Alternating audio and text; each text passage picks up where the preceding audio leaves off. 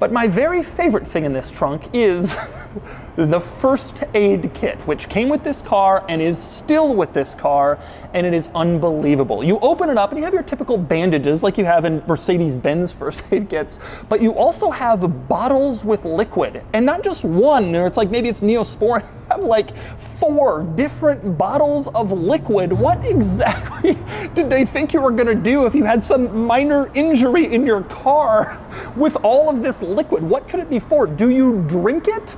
I think, interestingly, the answer is yes, because they also provided a little cup that you can use to drink liquid from medicine. But what is this? It makes absolutely no sense. This isn't even the best part of this first aid kit, though. The best part is it comes with pills. What? Why? What pills? What could these be used for in Soviet Russia?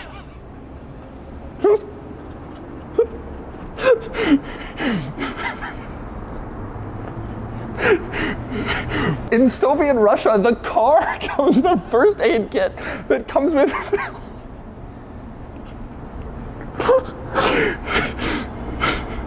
in Soviet Russia.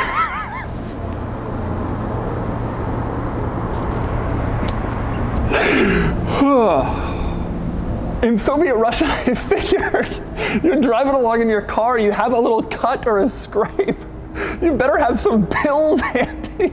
And so they give those to you in your first aid kit. This is one of the most ridiculous things I've ever seen, and yet it is so fitting for this car.